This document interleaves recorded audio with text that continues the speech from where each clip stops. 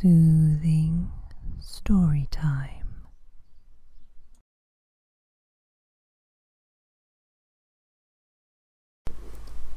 The open window.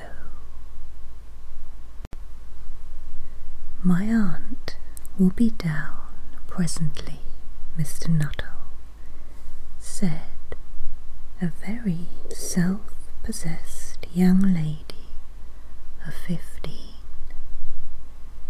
In the meantime, you must try and put up with me. Frampton Nuttall endeavoured to say the correct something which should duly flatter the niece of the moment, without unduly discounting the aunt that was to come. Privately, he doubted more than ever whether these formal visits on a succession of total strangers would do much towards helping the nerve cure which he was supposed to be undergoing. I know how it will be, his sister had said when he was preparing to migrate to this rural retreat. You will bury yourself down there and not speak to a living soul, and your nerves will be worse than ever from moping. I shall just give you letters of introduction to all the people I know there, some of them, as far as I can remember, were quite nice. Frampton wondered whether Mrs. Sappleton, the lady to whom he was presenting one of the letters of introduction, came into the nice division. "Do you know many people round here?" asked the niece, when she judged that they had sufficient silent communication. "Hardly a soul," said Frampton. "My sister was staying here, at the rectory, you know, some 4 years ago,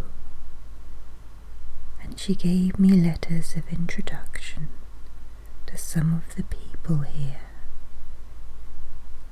He made the last statement in a tone of distinct regret.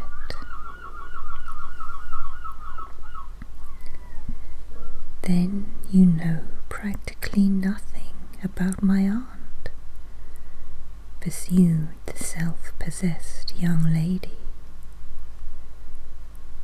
"Only her name and address," admitted the caller. He was wondering whether Mrs. Sappleton was in the married or widowed state. An undefinable something about the room seemed to suggest masculine habitation.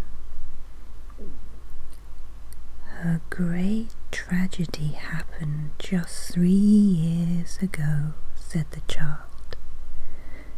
"That would be since your sister's time." "Her tragedy?" asked Frampton. Somehow, in this restful country spot, tragedies seemed out of place. "You may wonder why we keep that window wide open on an October afternoon," said the niece, indicating a large French window that opened onto a lawn. "It is quite warm for the time of year," said Frampton, "but has that window got anything to do with the tragedy?" Out through that window, 3 years ago to a day, her husband and her 2 young brothers went off for their day's shooting. They never came back.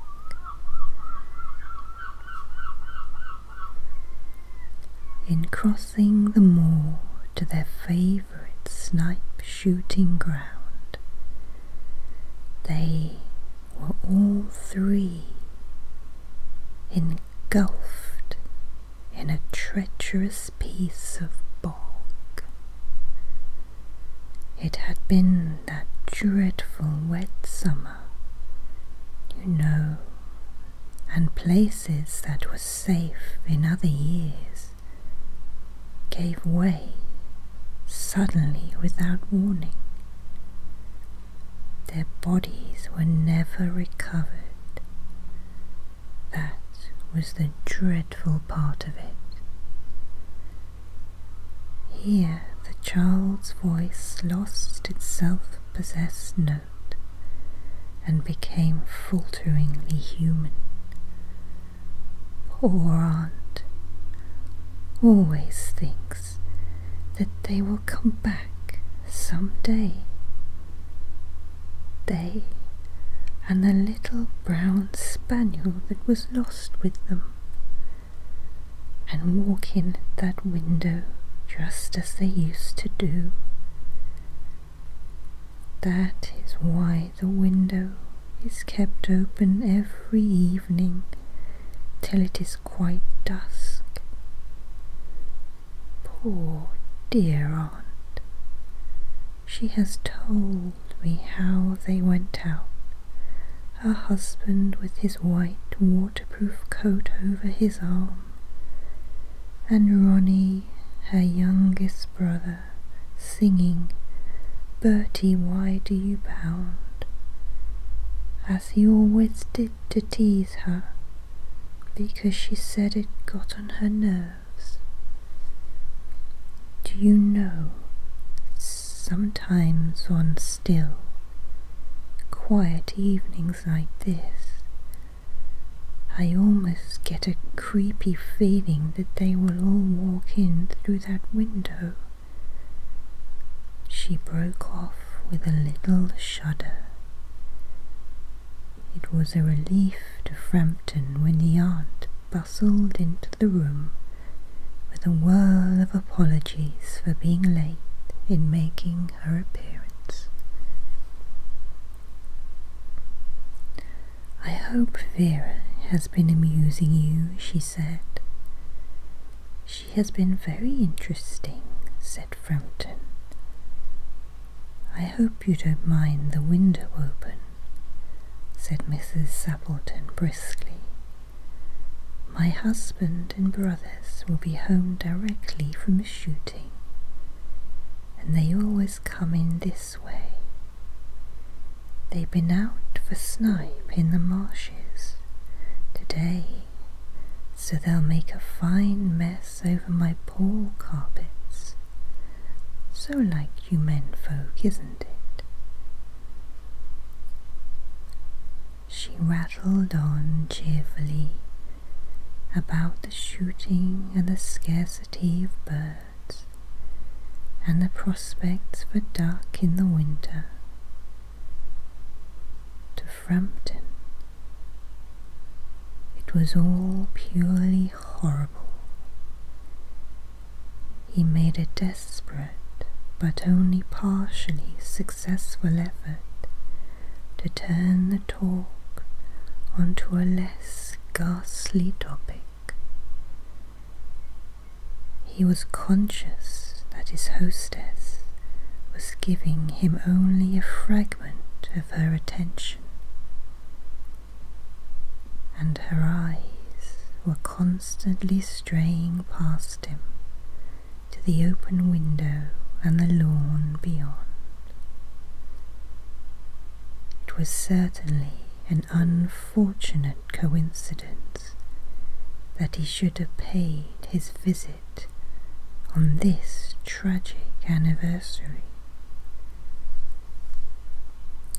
The doctors agree in ordering me complete rest, an absence of mental excitement, and avoidance of anything in the nature of violent physical exercise, announced Frampton, who laboured under the tolerably widespread delusion that total strangers and chance acquaintances are hungry for the least detail of one's ailments and infirmities, their cause and cure.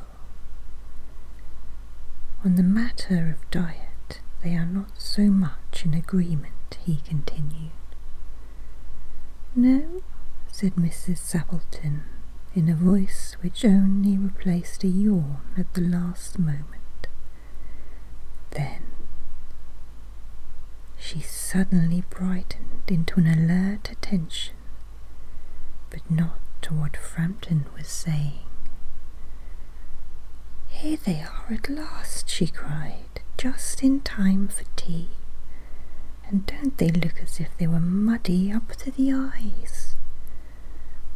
Frampton shivered slightly and turned towards the niece with a look intended to convey sympathetic comprehension. The child was staring out through the window, with dazed horror in her eyes, in the chill shock of nameless fear. Frampton swung round in his seat and looked in the same direction. In the deepening twilight, 3 figures were walking across the lawn towards the window.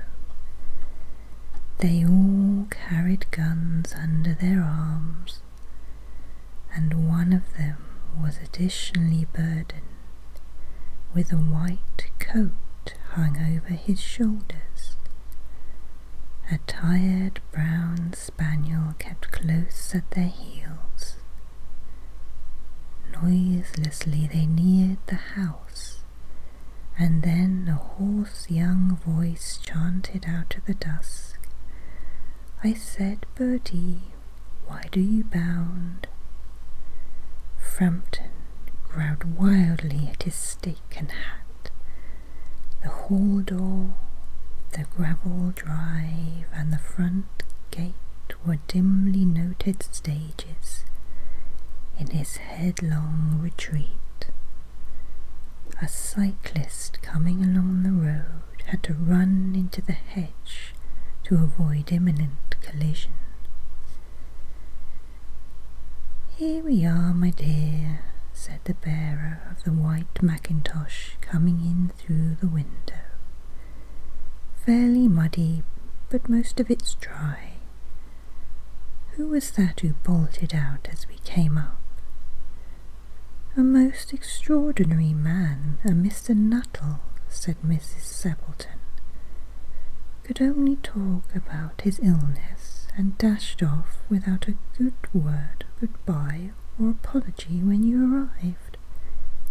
One would think he had seen a ghost. I expect it was the spaniel, said the niece calmly. He told me he had a horror of dogs. He was once hunted into a cemetery somewhere on the banks of the Ganges by a pack of pariah dogs, and had to spend the night in a newly dug grave with the creatures snarling and grinning and foaming just above him, enough to make anyone lose their nerve. Romance at short notice was her speciality.